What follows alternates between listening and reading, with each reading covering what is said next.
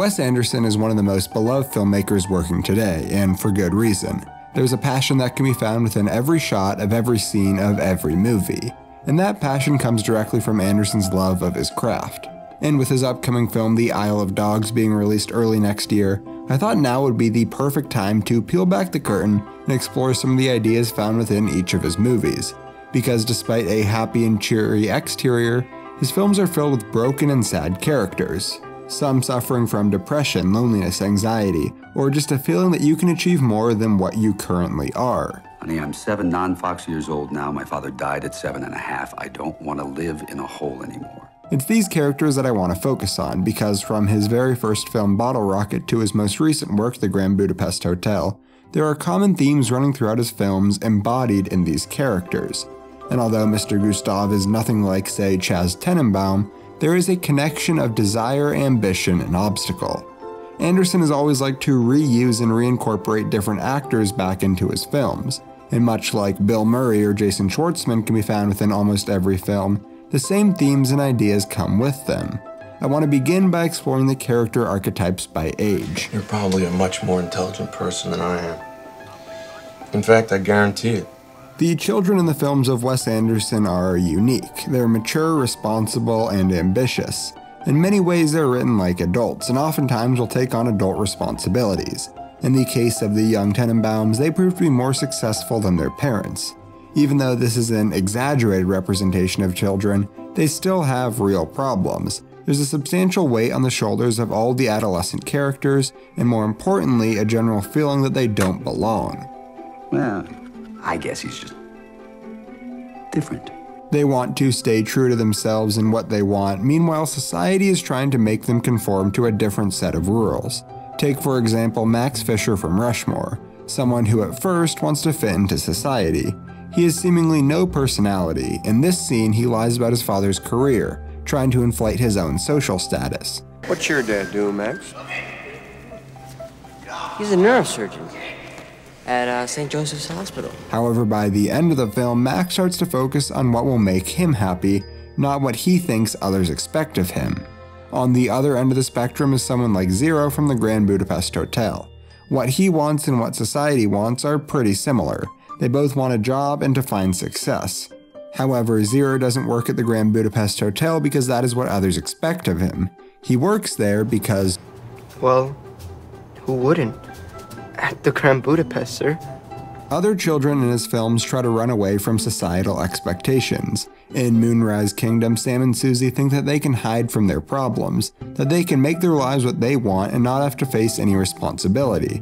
By the end of the film, they realize what most adults on the island don't, that life is full of conflict, and the only way to find a substantial purpose in life is to face it head on instead of trying to hide or run from it. I've been in this town so long that back. This ambition and maturity is stripped away from a lot of his adult characters.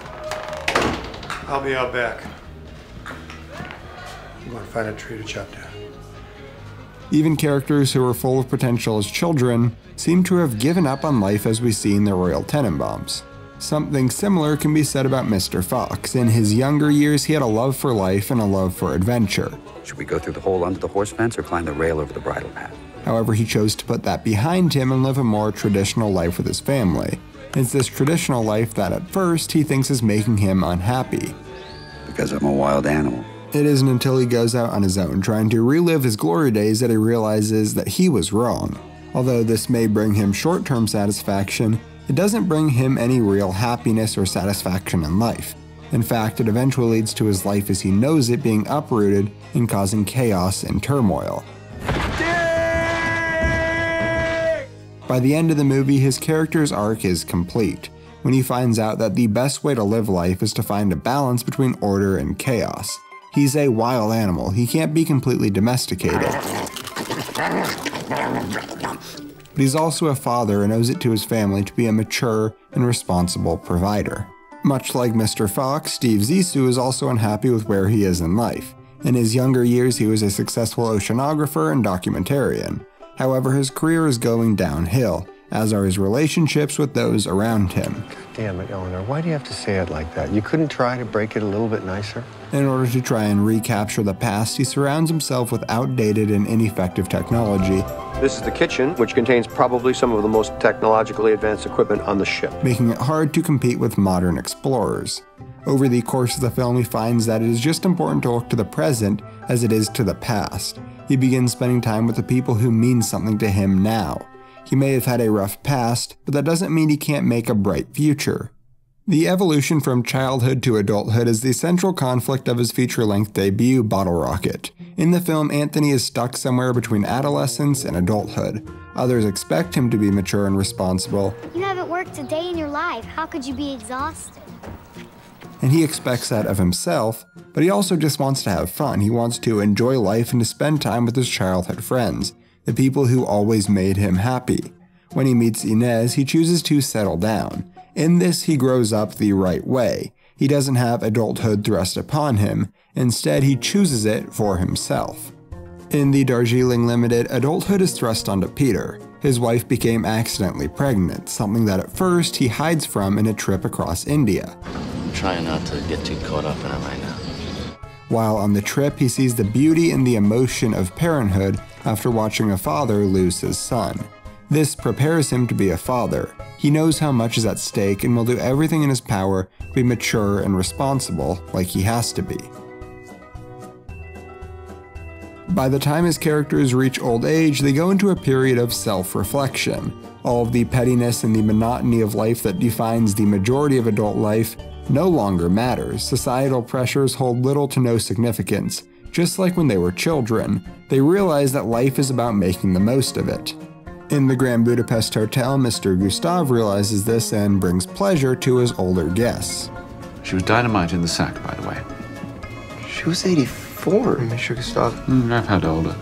Not so similarly, in the Royal Tenenbaums, Royal takes a good look at his own life and realizes that he wasted it. Oh shit. He tries to reconnect with his family and patch up the damage that he created in his younger years. Well, did you at least think the characters were well developed? What characters? There's a bunch of little kids dressed up in the animal costumes.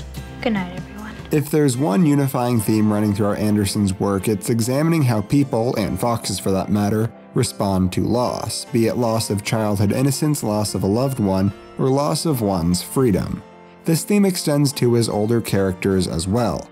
Now, granted, there aren't many in his films, but the characters that we do see know that their life is coming to an end, and they make the most of it while they still can. Hey everyone, I hope you enjoyed. Wes Anderson is one of the best filmmakers working today. I'm glad he's able to continue to make these movies with seemingly less studio interference with every project he works on. Needless to say, I cannot wait to see The Isle of Dogs. I'm interested in knowing what your favorite Wes Anderson film is. Mine would probably have to be Fantastic Mr. Fox, followed very closely with a half a dozen of his other films. They're all so consistent in quality and content and themes, and it's part of why I love him so much. Anyway, if you're new here, be sure to hit that subscribe button and check out my last video where we discussed Vertigo. Thanks for watching, and I will see you next week.